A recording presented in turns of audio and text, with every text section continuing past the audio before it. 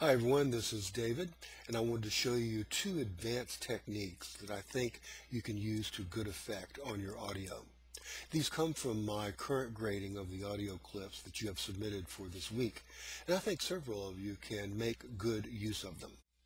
Okay, and so the clip is in. If I wanted to, I can click here, I can drag down and get an even fuller view of the waveform. The next thing I want to do is to cut out this excess here at the beginning so that whenever we do a preview, the preview gives us a lot of it. Okay, so here we are with our clip. Now the first thing I want you to do is to listen to it, and I'm not going to say anything else about it. Redbox is a leader in DVD rentals and has several key employee roles. Since Redbox is a provider of DVD rentals available to walk-up customers at locations throughout the U.S., we have physical assets that must work correctly for our customers. Okay, now I have two areas where I think this audio can be improved. Area number one is I think it's spoken too fast, which is unusual. Usually the problem is just the opposite. When you first start making these things, you tend to speak too slowly. Now, I think this is spoken more in the 5 to 6 words per second, 4 words per second, rather than the normal 3 that I wanted you to shoot for. And the second thing has to do with the tenseness in the speaker's vocal cords. I don't know whether it was because of how she was sitting or how she was breathing, but her vocal cords sound very tense, and as a result that really bumps her voice up a register. So I want to do two things. I want to slow down her rate of speech without altering the pitch, and then I want to go in and bring down that tenseness, bring down that high level to a little bit more of a natural sounding voice. I know this student, and I know that's not her real voice. She was very tense when she recorded this. So the first thing I'm going to do is to go up here to Effect and pull down to Change Tempo.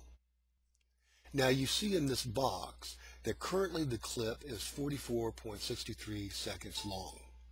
Okay, now we can make this slider go to the left and increase the length of the clip. Now we're at 48.5. We've increased it by almost 4 seconds. Let's listen to the preview. Redbox is a leader in DVD rentals and has several key employee roles. Since Redbox is a provider of DVD rentals, I think it could go even a little bit longer. I think we could slow her down a little bit more. Let's go to 10. Now we've increased it by 5 seconds. Let's take a listen. Redbox is a leader in DVD rentals and has several key employee roles. Since Redbox is a provider of DVD rentals available to walk-up customers.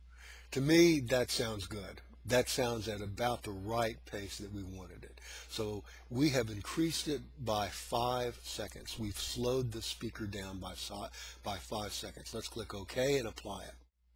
Now notice that the waveform has run off to the right, so we're going to go Control F, which means to fit it to the window.